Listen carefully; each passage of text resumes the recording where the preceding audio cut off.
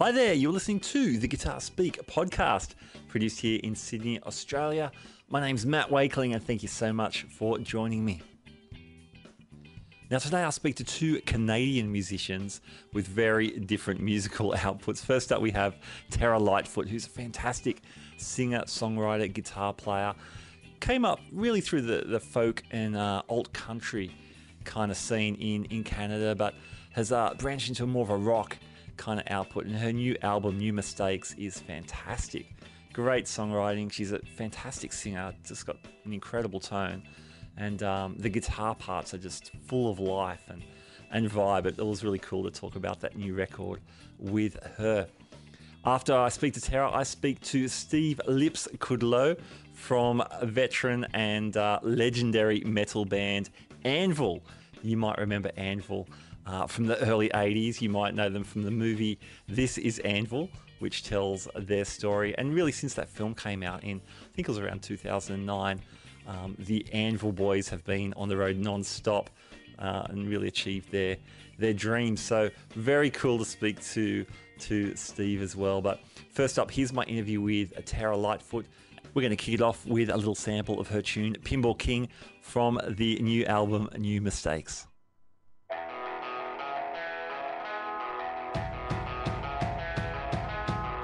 In our nation's capital, you took me out and we played pinball games on shiny old machines. You had your quarters rolled, the high score bells just kept on ringing, ringing, ringing, ringing, ringing. I could feel the heat as we stepped out to the street, and the band played way too loud. And I said, hey, hey, I'm never leaving this. Thanks for your time. You look like you're racing around Australia. You got the Whistle Stop tour. Yeah, it's pretty insane. I've already been to 4 or 5 cities. That's great. When did you get here? Like last Yeah. week or something? Yeah, last week, just before Australian Music Week, Yeah, and stayed awesome. in Cronulla for a couple of days. Oh, it's a nice spot. That's a good part of Sydney. Mm-hmm. Cool. Now, I saw some other Canadian artists hanging around as well. Has there been, was on Oz Music Day, was there a Canadian kind of showcase going on or something? Yeah, there was. There was a couple of people there. I think Twin Peaks, Dylan Menzies. I'm trying to think of who else was here. I can't remember the other Canadians.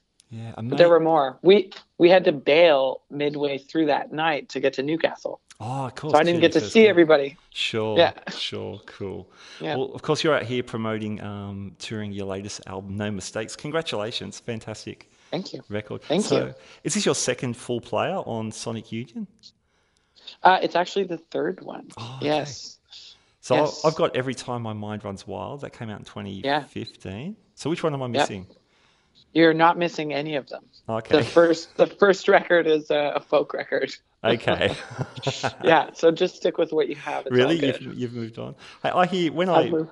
when I hear your stuff and when I read about your career, I often read old country and then now we're talking roots rock. Now these are just labels which don't necessarily mean anything, but is that it sounds like you're saying that's an obvious shift you've made on your last couple of records just to up the rock a little bit. Oh yeah, for sure. I think also the kind of the soul music and the blues has really come through Yeah. in what I'm Cool. doing, especially on this record. Yeah, great. What kind of influences that direction? Well, I mean, not in the gospel sense, but in the rock direction, I'm very heavily influenced by Mark Bolan and Okay. T-Rex. Yep, cool. And I guess, I like Leadbelly. I like really old blues music. Mm-hmm. And I just saw Bonnie Raitt. Oh, awesome. I just saw her show. It was amazing. I think she's great. I like so much music. Yeah. Yeah, sure. I mean, yeah, I've been listening to other country music too, but that, even though you can't hear the influence, it's there. Sure, yeah. I get the impression that runs deep with you as well, so it's always floating around somewhere. Yeah. Yeah, cool. Now, what's the writing process like for you? Because you've got a killer band you've had for a long time. Do you guys jam out stuff? Are you bringing ideas? How does that work? Yeah, I mean, I usually write the tunes, and then I'll bring the idea on guitar and voice to them, Okay. and we'll kind of put it through our filter. Yep. I mean, a lot of the tunes on this record I obviously wrote on guitar. That made sense. A Yeah, couple of for them I sure. sat down at the piano, but I also found that it was really fun to kind of improvise the solos and the little guitar lines that I was doing. Okay. Yep. So we did pre-production in the studio, and I had a separate room for me so that we could hear me singing. Yep. And the guys were just in front of the glass, on the other side of a window. And I would play things that I thought were ridiculous at certain little instrumental junctures. And we would listen to the playback, and the guys would go, yeah, that's cool. Yeah, nice. And I was in disbelief, It seemed so funny that they would like what I was doing, but a lot of those things stayed on the record. that's great. That's fun.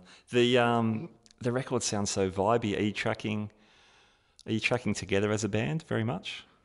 Yeah, some of it. I mean, some of it we ended up doing some overdubs. Yeah.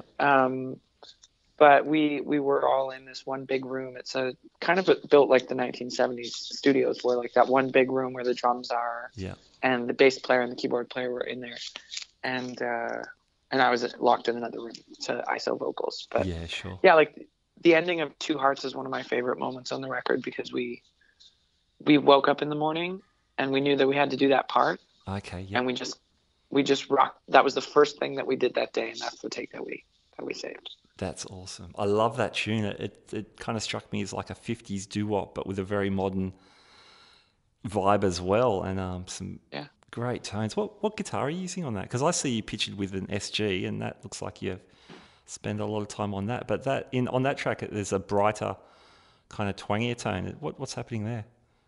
On Two Hearts, it's still the SG. I know Okay. that's crazy. Yeah. Wow. I kind of used that guitar. I call it Veronica, Uh-huh. and it's a 1972 standard. And I used it on everything. So we had a big kind of amp and guitar competition, because we had a lot of instruments at our disposal, obviously. So basically what we did is we lined up all the guitars and all the amp combos, guitar, the head and cab, and my stuff won out. So I have a 1962 Fender Bassman, Cool. like a blonde Bassman, and that won out as well. So my tone and what I'm comfortable with is what I ended up getting to play on the record, because the producers were harsh. Yeah. Yeah. They wanted the best sound, and that's what we used. Yeah. So you're saying the SG and the Bassman, that was pretty much throughout the record? Yeah, and then there was a Cool. 64 Deluxe that I used for some overdubs. Oh, yeah, yeah.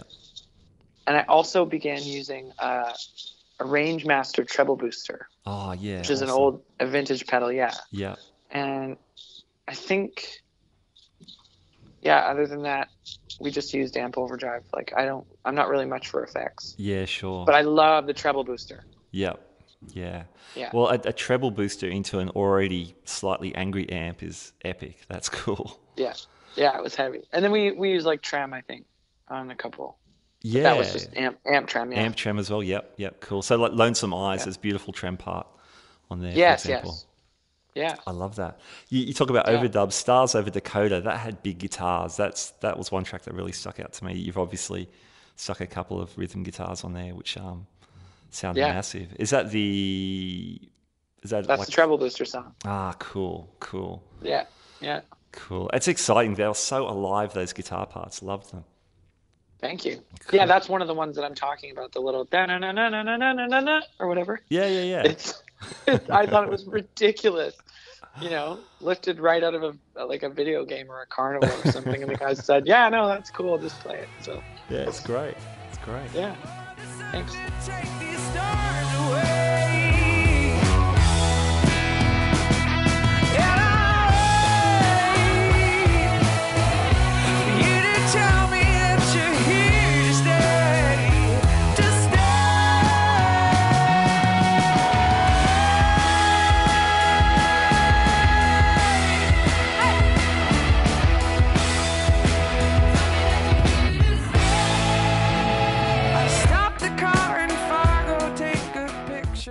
pinball king, I really like the. It's almost doubled, but it's not quite the acoustic and the electric parts together.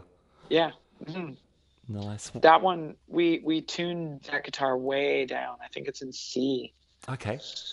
So, yeah, the opening guitar is quite low from what I remember. Okay. Cool. What's Yeah. the? So the tuning, Yeah. it's open G, but it's in C. So it's actually, I think it's like C A. Like, it would normally be D G D G B D. Yep. And everything's down. But then since it's down, it's C A C. Yeah. AC, I don't know, ACC, I can't remember. Yeah. But just that open. I'm terrible at transposing tuning. Well, I don't know about you. I just still think of it as an open G. So I'd just strum the whole thing and still say that's my G. But you can say translate open for G. the rest of the band. Yeah. Yeah. Put down. Yeah, that's cool. That's a cool tone. Yeah. That's great. And Lonesome Eyes is an open G also. Okay, cool. Yeah. What acoustic are you using? Well, on the record, I was so sad that it wasn't done because somebody just built me a custom guitar. Oh, wow. It's so incredible. Like, it's insane. All my best guitar playing friends have played it, and they're all drooling. Like, it's crazy. The one that I played on the record, I think, was an older Gibson. Yeah, cool. Like a Dove or something. Yeah. I can't remember. It was one that they had at the studio. Okay. I think it was like a 60s Dove. And I like those. And I love the way the cellulose finish crackles. I love that. Oh, yeah. About them. Super vibrant. And the way that, and it sounds really warm. But so my new guitar is built by this woman called Ashley Leanne. Okay. And she's a young luthier from near where I'm from in Ontario. Okay, yep. And she approached me about building me a custom guitar. And it was, I guess, probably a year before I ended up with it in my hands, but it wasn't ready to do the record. But like Daniel Lanois, do you know who Daniel Lanois is? Yeah, of course. Yeah. Wonderful. So he's a good friend and he played it. And he was like, I can't believe the mid-range. And it was just glued together. This guitar is crazy. So yeah, Wow, I wish that I had that one. Yeah, right. Yeah, but so now I'm playing that one live. Oh, great. Whenever we do like You Get High or something like that. Yeah. Use those live. That's great. Very cool. Very cool. Yeah. There seems to be some really cool Canadian luthiers, especially for acoustics, that I keep hearing about these days. Yeah, there's tons. I also I was touring with Bruce Coburn in September. Oh, yeah. Awesome. And his luthier came out to one of the shows, and she's in Toronto. Okay. And she's built guitars for everybody. Carlos Santana. Wow. Who else? Bruce Coburn. She does somebody else who's super famous. Her name's Linda Manser. Okay. Yep. But I was really into it because I'd never heard of women building guitars, really. Well, then all of a sudden there's two of them. Yeah, well, the one I most know is Meredith Coloma, and I'm not sure where she's from, but she's Canadian. Yeah, another woman luthier doing fantastic stuff. So good to see. Yeah, it being less of a big deal, because it's not obviously. Yeah. So cool. Yeah. So what have you brought to Australia? So you've got you're with your band, obviously. You've brought your 4-piece band down, which is great. Yes. What have you brought in terms of guitars? Well, I had a massive panic attack when I tried to get my SG on the plane from Japan because I'm sponsored by Reunion Blues, the case company. Yeah, they're great. So they make these amazing gig bags, which means that it's a soft bag, so I can get it on the plane. So I had only a slight moment of extreme panic, but the Japanese people were very kind to me and made sure it got on the plane to Australia. So nice. So I brought that, and I also brought my Epiphone. It's a John Lennon Casino. Oh yeah, cool. And that's another one that tricks people. So whenever people play that guitar, they always ask what year it is, and I say 2011. Yeah, okay, so the reissue. Nice. Yeah, but it's the John Lennon version, and I just took the pick guard off, which doesn't matter. But sure. If you see it in pictures, you'll know. Maybe not be able to tell. I don't know. Yeah. So that's the one with the P90s, hey? Yeah, and I haven't changed. The pickups are stock, so I haven't changed them. So it's quite a different volume level than the SG, but I have a different. I use a tube screamer with it. Okay. TS9. Just to beef it up a little, yeah. Yeah. Cool. And what about amps? Are you relying on backline while you're here in Australia? Yeah, so I usually like to play Fender amps, so I'll get the Bassman combo, the new one, if I can. Yep. But but they haven't had that. So I've been playing actually William Crichton's Super Reverb. Oh, which nice. is, I think, nice. yeah, it's an older one, so it's cool. It sounds good. I like Fender amps. Yeah, cool. So you're in the ballpark with the Super Reverb, I guess, even if it's not your regular. Yeah, yeah. Very Makes me cool. happy. This is going to be a dumb question because you're just so busy and so in the moment with no mistakes by the looks of things. But what does the rest of your year look like? How are you rounding out this year, or what are you looking forward to in 2018? Well, this year I'm looking forward to getting through the rest of this Australian tour because it's been amazing so far. Yeah, like to see some of the towns and some of the countryside and some of the different wildlife. That's what really amps me up on tour. Cool. But then after we get home, we're playing one show in Quebec, and then we go to England and Scotland. And I really they have a guitar festival up there in Ullapool that I went to last year. Okay. It was really neat. Yep. And so I'm heading there again. And then we play Massey Hall in Toronto, which is a big, I don't know what the version of it is in Sydney. Because you guys have your big, are you in Sydney? Yeah, I am. Yeah. We've got like big arenas, and then we've got, I guess the next middle thing is our Horden Pavilion, which is not particularly vibey, but it's well loved, and it's a big barn that fits a lot of people. And then tonight, I know you're at Lead Belly, which is a super vibey but smaller room, but really, really beautiful venue. Yeah. Yeah. Yeah, Massey Hall is like Royal Albert or wow. Or the Ryman in Nashville. It's like that. Yeah. So right. I'm excited about going there and playing a full set. That sounds awesome. Yeah. We don't have anything big and beautiful here. We've just got sort of big boxes or football fields where we put big bands, but that sounds great. That sounds super cool. Excellent. Thanks. Well, hey, Terra, thanks so much for your time. Really fun to talk about your record, and I've loved it.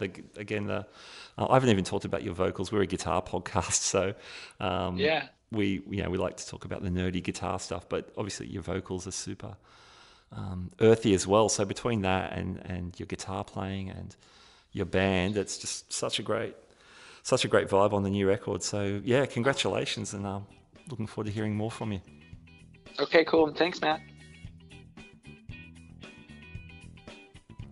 All right, there's my interview with Terra Lightfoot. I totally love talking to Terra about her new record and touring Australia. I do love the record, so it's always fun to dig into some of the bits and pieces when we have these guests on. And I really need to thank Jade from Revolutions Per Minute Publicity for lining that up. Terra had just literally walked out of a radio interview and took my call, and we organised that. So thanks Jade. Really appreciate it. All right, next up, my conversation with Steve Lips Kudlow, lead guitarist and singer from the legendary Canadian metal outfit Anvil. Now, I mentioned the documentary This Is Anvil, that was released in 2009, and it really followed the band's rise in the early 80s. They were quite an influential band with an impact on other bands like Anthrax and Metallica, really, really important in the speed metal scene, which was just emerging at that time. And the film follows their rise and then their struggles in keeping the band going, but they did keep the band going. And really, since that film came out, there's been a resurgence, and Anvil find themselves touring and releasing albums full time. I got to catch up with Steve just a few hours really before the first show of their Australian tour of 2017, and I really appreciated his time. Just a parental shout out, Steve does mention the use of certain herbal enhancements during the songwriting process, so if you've got younger listeners with you, you might like to be aware of that. All right, we're going to start off with a little excerpt of the classic Anvil track, Metal on Metal, and then we'll move straight into the conversation.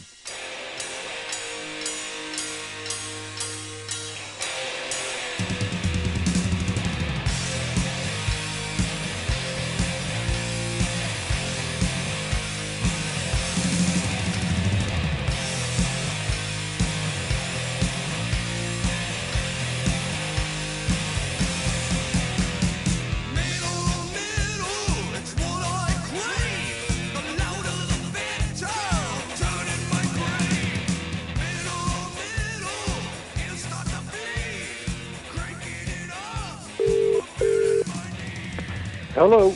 Hello, is that Steve? It is Steve. Hi, Steve. It's Matt Wakeling from the Guitar Speak podcast here. How are you going? It's going good, man. Great. Hey, thank you for your time. I look like I'm at the end of a long day for you of press. Well, it's not. It's only the beginning of the day because I'm going to be on stage in about in about 6 hours, 7 hours. So it's only just the beginning. That's great. That's great. I should say congratulations. This is you're on the 40th anniversary of Anvil World Tour. That's an incredible achievement. Oh yeah, man! It's been absolutely incredible. The momentum that we've built, and to be to be retired from doing deliveries. When you say that, do you mean your day job? Yeah, I quit my day job 10 years ago and haven't looked back. Wow. It's been absolutely an incredible ride. I've been to virtually every country, everywhere in the world, and there are Anvil fans everywhere, and I'm living my ultimate dream. I'm not making millions of dollars. I'm making a living, which is all I ever wanted. Mm-hmm. That's it. That's fantastic. That's absolutely fantastic. And Anvil's journey has been very well documented, but to hear, 40 years of anything is incredible. So doing what you love and doing it on your own terms is a fantastic achievement. Well, that's exactly it. Doing it the way I want, when I want, how I want. Nothing could be better than that.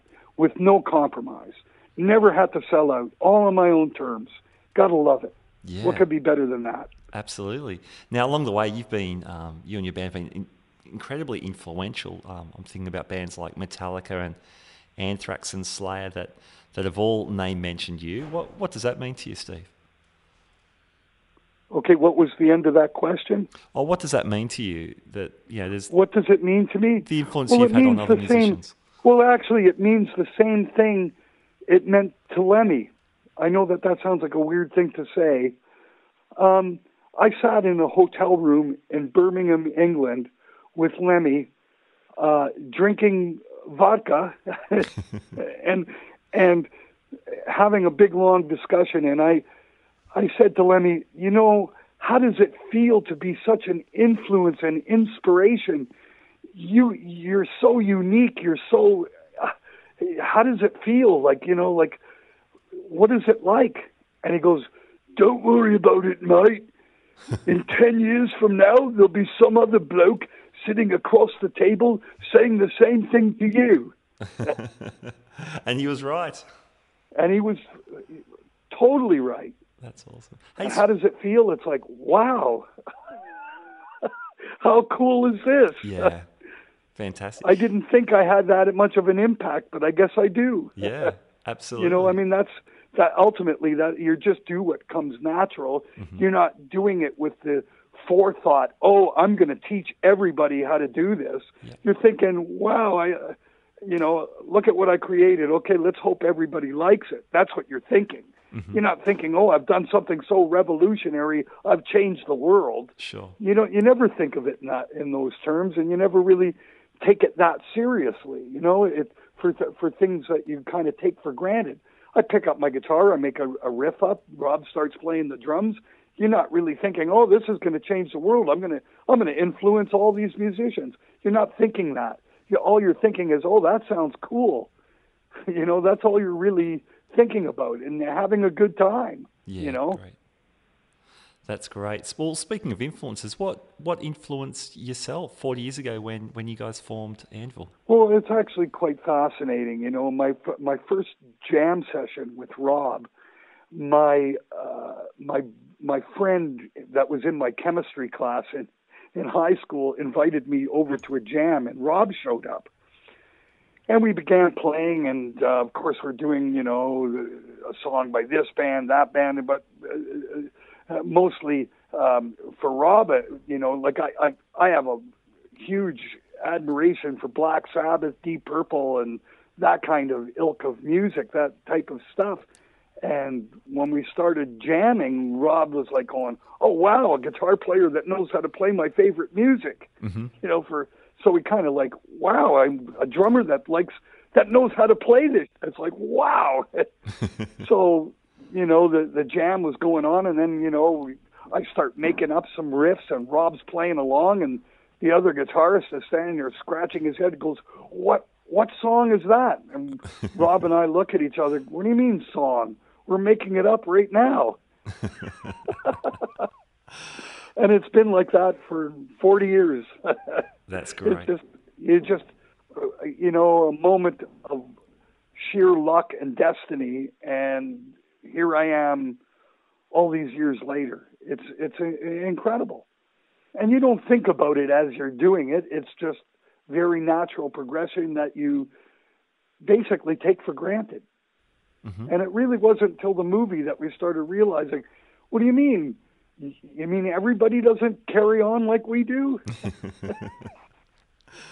That's great. Now you have released, I think if I got this right, your 16th Anvil album. That was Anvil is Anvil, and there's another one due out early next year. Yeah, there's another one that's in the can. It's coming out in January, called Pounding the Pavement, which if you know just as well as I do, when you're pounding the pavement, you're out there looking for work and and making a living, and that's what we've been doing. So I think it's quite aptly titled. That's a great title, yeah.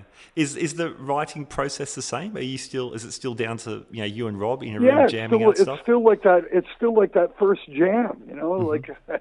I start riffing away, and Rob starts playing along, and he goes, "Hey, man, what about this or that?" "Oh, yeah, great, yeah."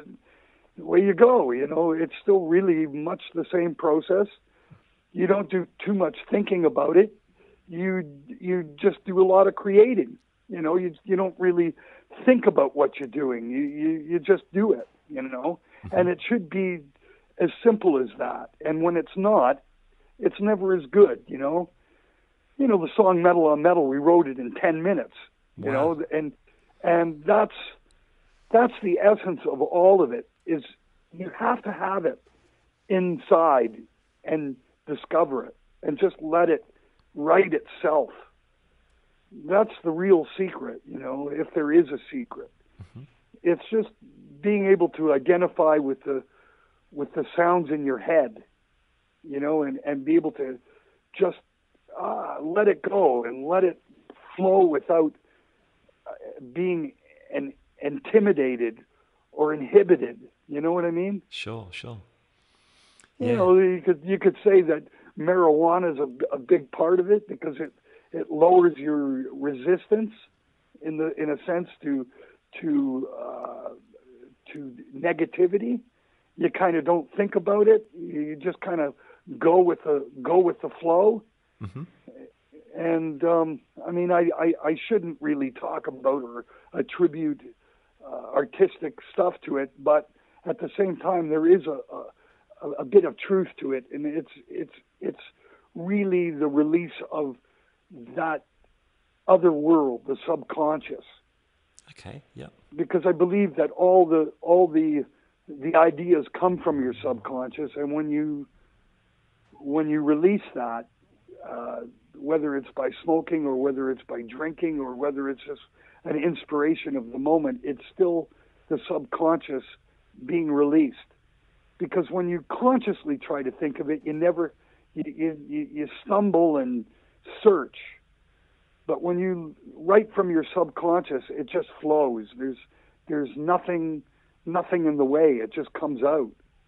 So that's where you got to be when you're writing, and what writing is. It's really the release of what's inside without thinking about it. Okay. Yeah. You're known for a high energy guitar style. What were some of your influences as a guitar player? You've mentioned Sabbath already, so I imagine Tony Iommi was a huge figure for you. Initially, to begin with, discovering the Beatles and the Rolling Stones, and then eventually Jimi Hendrix. Mm-hmm. Yeah. But even moreover, discovering rock and roll, Elvis Presley, and Chuck Berry. I think Chuck Berry is a major influence in a certain sense. That's the guitar player, lead guitar player, vocalist, front man. Mm-hmm. That's the prototype. That's the original. Yeah. And right down to the semi-hollow guitar through a Fender amp. That's about as basic and fundamental and part of what I am, you know, and what's attached to that? Well, there are many things attached to that. You've got Johnny Winter, you've got, well, even Jimi Hendrix himself doing Chuck Berry songs, you know what I mean? Yeah, for sure. Everything is really attached to that essence. One of the big strongholds and the big influence in a certain sense was Ted Nugent. Okay, yeah. And although Ted might not be everybody's choice as far as a political perspective, but certainly as an entertainer and as a lead guitar player, amazing. It's just wow. So and he attributes a great deal of his influence to Chuck Berry as well. So and it's funny how overlooked it was and how it came into focus only recently when Chuck passed away. Yeah. But realistically, man, he was the man. Yeah, yeah. And only because, and I honestly say this, and only because he was black, he didn't get the fame and the acclaim that he really deserved. Like as being the almighty prototype. But it's guys like me and guys like Ted Nugent that wave that flag and remind everybody and tell them. But that's the real truth, man. Mm-hmm. I've seen, I don't think I've seen you either on video or in picture with a guitar other than a Gibson Flying V. Has that always been your go-to model of guitar? Well, actually, what it was at the early days of Anvil or Lips, I used a Gibson ES335. Oh, okay. So again, that was Chuck Berry thing. That's ultimately my favorite sounding Gibson guitar. Okay, yep. I have other Gibson guitars. In fact, Dave Grohl gave me one because of my appreciation for semi-hollows. He gave me one of his signature model guitars, awesome. which is cool. basically like Trini Lopez's guitar. It has the Firebird headstock. Yeah, very cool. But it's like on a 335 body. Yep. Beautiful guitar. I love it. But it doesn't leave the house. Okay. Yeah, fair enough. You don't take that out of the house. Yeah, sure. If you know what I mean. I have another amazing Gibson guitar that was given to me by Gibson when they gave me my endorsement, and particularly from the Hamburg division of the Gibson family. They gave me what is called a Vegas High Roller. Okay. Now, a Vegas High Roller is a semi-hollow flat top. Cool. Which is very related to my custom-made Flying Vs. Now, what I did in the early 80s, I went to a custom guitar builder, and I had him build me a flat-top Flying V that's semi-hollow. Cool. Yeah, I've seen the one with the F-holes. Yeah, and it was a one pickup. I used it up until about 5-6 years ago. Okay. And when I got another endorsement, somewhat of an endorsement, from a very small independent company, because when I approached Gibson, they weren't keen on it. They weren't going to make me a signature model. My profile wasn't high enough. Well, Gibson are a bunch of twats anyway when it comes to that. That's another story. Okay. even though I have a unique and very individual idea, they didn't think it was going to sell, I guess. Okay, sure. Or not, their A&R people didn't think it was that good of an idea. And I didn't really press the issue. I just accepted whatever. Okay, guys. You know, and it wasn't an exclusive endorsement, so I was open to talk to anybody I wanted to.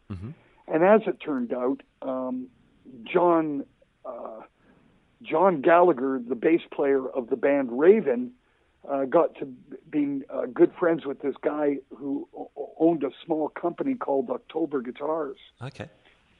And he approached the owner and said, "Listen, why don't you make a guitar for Lips? He's got a really cool idea about making semi-hollow flying V's." And the guy just perked right up. He goes, "Oh, that sounds like a great idea." So he inspected my custom-made one that I had made from the early '80s, and basically what it is, it's a thin line. It's a flying V that was made to be the same body shape and neck joint as the 1958 flying V. Okay. Yep. So it's the neck joins at the last fret. So you've got 100% full reach on the top of the neck. Cool. Very cool. So this was the body cut that I used as my prototype. But what we did is we took a piece of mahogany and cut it all out, like cut the whole center of it out, and then pancaked. You know, put a piece of maple top on the top and the back, with a half cut maple support for the bridge. Oh, okay. Yep. So it's completely a semi-hollow guitar built to the specs of the 335. I mean, the neck on it was like my 71 335, really skinny. Okay. Yep. And ebony, I used ebony fretboard and Gibson fret wire, Les Paul inlays. So it's more like a 355 neck. Okay. Looks more like a 355 or Les Paul custom neck. Cool. From the look of it. But I didn't, on my new one, there's no binding. I didn't really care to have binding because in changing frets, if and when, it's way easier to get the fret job without the binding there. Yeah, sure. Yes, definitely. So I went for that, and instead of using standard F holes, I had them shaped like lightning bolts. Awesome. That is very rock. So it's really cool, and because of my influence of Ritchie Blackmore, I wanted a tremolo. Yep. So I use, but I didn't want the in-body type of tremolo with the springs in the back because I didn't want it to interfere with the aspect of it being semi-hollow. Of course. So I use a Kaler system, which uses the same mounting concept as the stock tailpiece. Stop tail piece like on a Les Paul. Oh, okay. So it's all above body. Yeah. Yeah, great. Very cool. Now your tone is just a classic metal tone, and listening to your albums over the years, you've really stayed true to that. What are you doing for amplification? Oh, I use, like I said at the beginning, as being Chuck Berry influenced, I use Fender Twins. Okay. Yep. And I have been my entire career. Oh, okay. Cool. I tried Bujera. They were tube amps, also with 4 6L6 tubes, but they didn't sound very good, and they were completely unreliable. Okay. So they're in the garbage. So it's a crank twin. Are you driving them with any pedals or anything? Well, yes, of course. Yeah. I use, and it's an interesting, in the earlier years, the Fender Twin, the reverb in and reverb out, I was using that as the distortion or overdrive of the amplifier. And in the late 70s, they used to produce a non-Fender part that was a coupler, and it was a piece of plastic, and embedded in the plastic were resistors and stuff that, like a circuitry of some sort, that coupled the reverb system. So it plugged into the back of the amp from the reverb in and reverb out, and you turn the reverb to 10, and now it's overdriving your amp. Okay. Oh, that's cool. That's such a great Yeah, idea. it was a really cool idea, and you could use just a chord, but because of the resistance and you have to use something that has some kind of circuitry to tone it down a little bit, because the tubes would actually begin feeding back if you just use the chord. Okay. Like you could plug a male end and a male end and just short the two things out, and it will do the same thing. Okay. But it's almost too high of a level, and the tubes themselves start squealing. Okay. So you can't really do that. So you have to use this particular made little circuitry. Now, I don't even know that they make this anymore. Mm-hmm.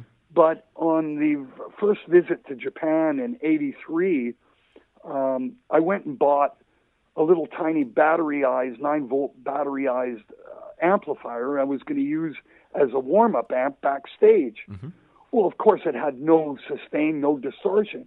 So I thought, well, let me try some of the pedals that they have here. And I tried out, I must have been 50 or 60 different pedals, and the Boss DS1 sounded pretty good, but yeah, cool. there was a particular Tokai pedal that they made, Mm-hmm. and I really liked the tone of it, and it had a great tone sweep so that you could adjust the amount of bottom end or the amount of treble on one little dial.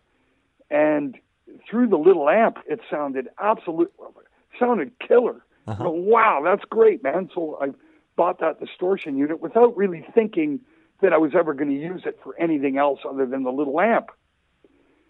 Well, when I got home from Japan, it suddenly struck me, what would happen if I plugged this into the Twin? So I plugged it into the Twin, and my jaw dropped. I could not believe what I was hearing. I'm going, oh my God. It's like, and what was really interesting is, and I don't even know what you call it.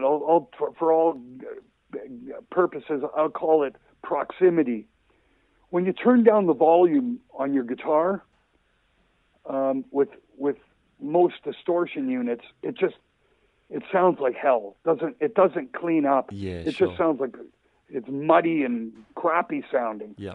But in this particular case, when I turned down my guitar, it went clean. Mm-hmm. I went, oh, okay, so it's like very natural. You turn the guitar up, and now it's full on, and you got your full out bullocks, but Yeah. you turn it down and you can clean it up, and you don't lose a lot of volume. It's just clean. Mm-hmm. So it's like, wow, this really works. Great. And are you So- still using that or something similar? Yeah, and I'm still using that, and The same pedal? the same pedal. Wow, that is cool. And what's really remarkable is I've only had one breakdown, Mm-hmm. and it was caused in the studio. We attempted plugging a microphone through the distortion for an effect, Mm-hmm. and in doing so, the technician at the studio plugged in the phantom power, Oh, okay. and the pedal smoked. Would have fried it, yeah, with the 48 volts. So I had to replace it, which Yeah. was no problem. Yeah. But when I did replace it, I bought a few of them. Okay. And I've never had to, I've only had to replace it once, but it was because of a stupid mistake like that. But Okay. they last forever. Very cool. So what have you brought to Australia with you? Are you using backline at the gigs? Well, the thing about using Fender Twins, you can find them in every country that you go to, so Yep. it's no problem renting that. At home, I use dual Showman bottoms, Oh, yeah, yep. which are 15 JBL 15s.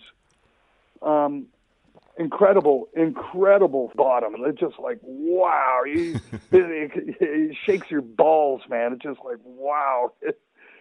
Amazing. But generally speaking, when out of the country, when I don't have my JBLs, I just use a straight bottom 412 Marshall bottom Okay. with Celestians, and it pretty much serves the same purpose. Okay, yep. They're not 15s, but they got a lot of good bottom, Yep. and it does the job. So that's generally what I use. Cool, nice. Now, Anvil has been a four-piece for much of its career, but in recent years you've been taking on all the guitar duties in your gigs. Have you had to adjust your style or your tones or anything in a live Well, setting? actually, that's an interesting question. The truth is, you got to get better. Mm-hmm. No, I'm really serious when I say this. When you've got a second guitar playing underneath you, you don't have to be as accurate. Sure. And you don't think you're being less accurate.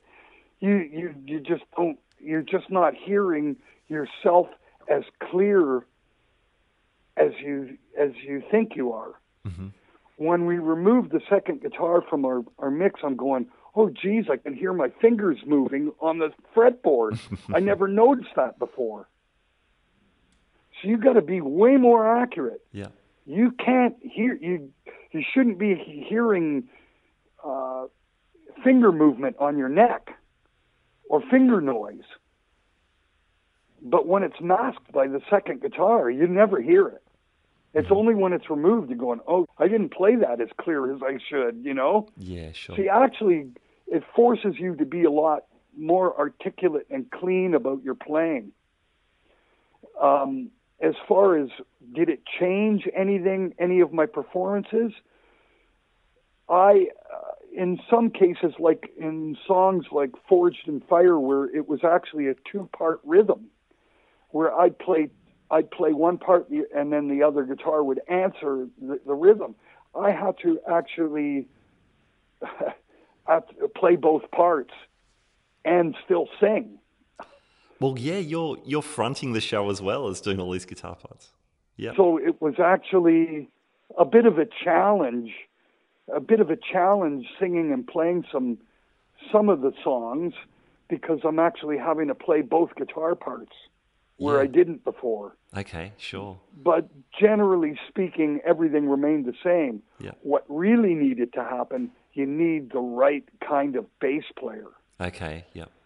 That became really important. Mm-hmm. And when we removed the guitar player that we had, the bass player that we had, particularly Ian Dixon, he was not a four-piece bass player. He was not a three-piece bass player, Mm-hmm. if you understand what I mean. And that's Sure. a different animal. You know, when you need to be a lot more rhythmatic, I guess would be the word. That maybe it's a made-up word, but Okay. you've got to be able to cover, like as a bass player, you've got to be able to cover and be audible. It can't be just underneath tone. It's got to be just as audible as the guitar, so that it holds the rhythm down when I drop to lead. And it wasn't until, and this is an honest truth, it wasn't until we got Chris Robertson, the newest bass player, that we got the right guy. Okay, yeah. You know, the bass player that we've got after Ian left, the guy Glenn Five, was also really from a four-piece format, and it was a real challenge for him to readapt his bass playing to cover for a three-piece band. He was not using, in my opinion, the correct kind of bass.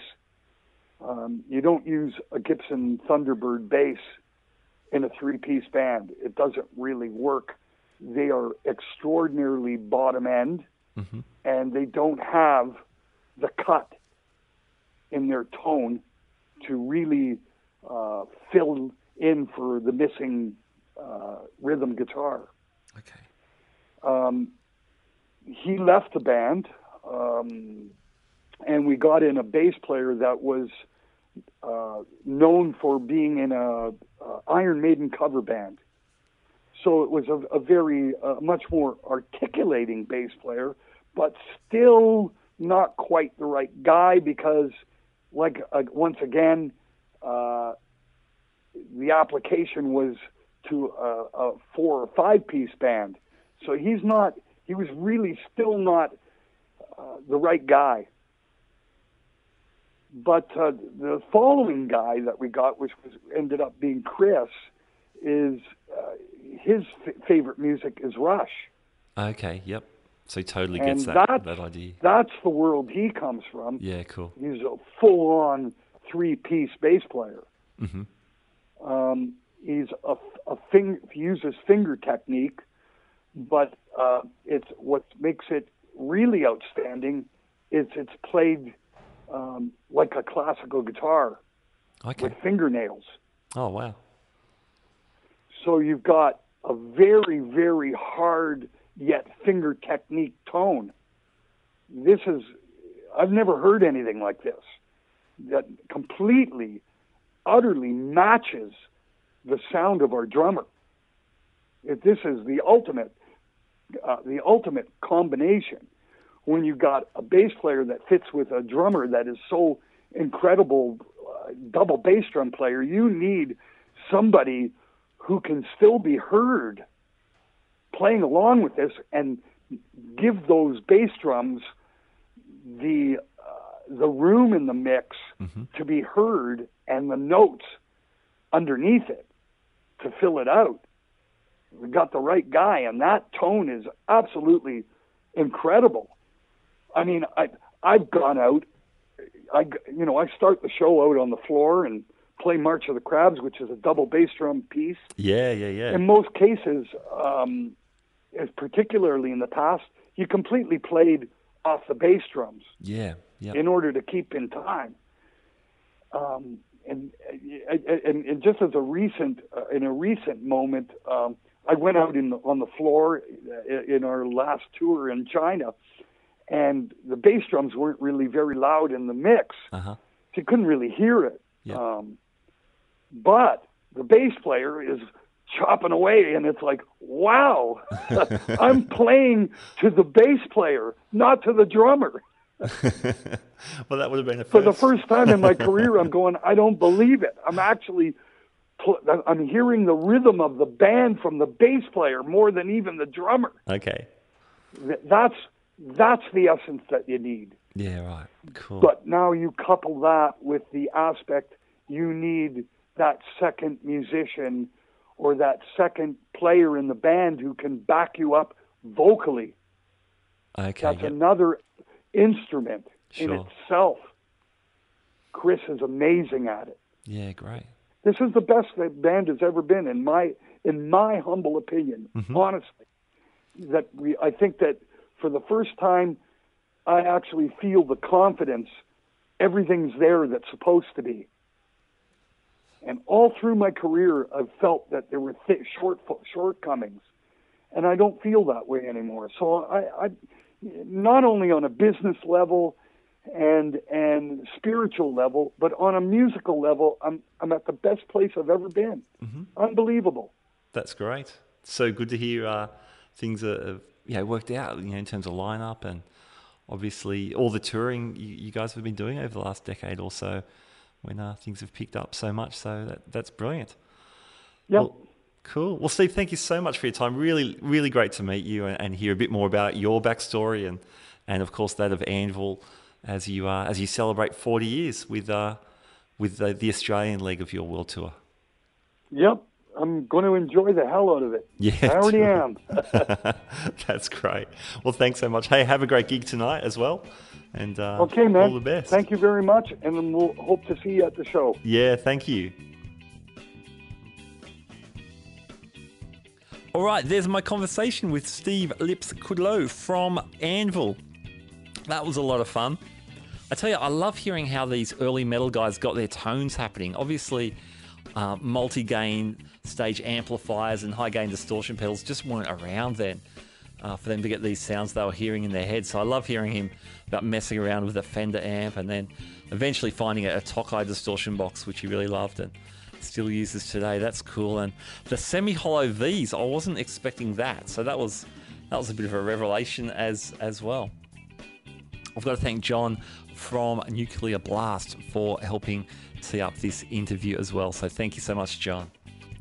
Okay, that's it for this episode of the Guitar Speak podcast. Thank you so much for joining me. Remember, you can see us at catch us on Facebook or Instagram. You can subscribe to the podcast on iTunes, Stitcher Radio, or iHeartRadio, or pretty much any podcaster these days. Just stick Guitar Speak podcast in the search and you should be able to find us. All right, my name's Matt Wakeling. Thanks for joining me. We'll catch you next time. Bye now.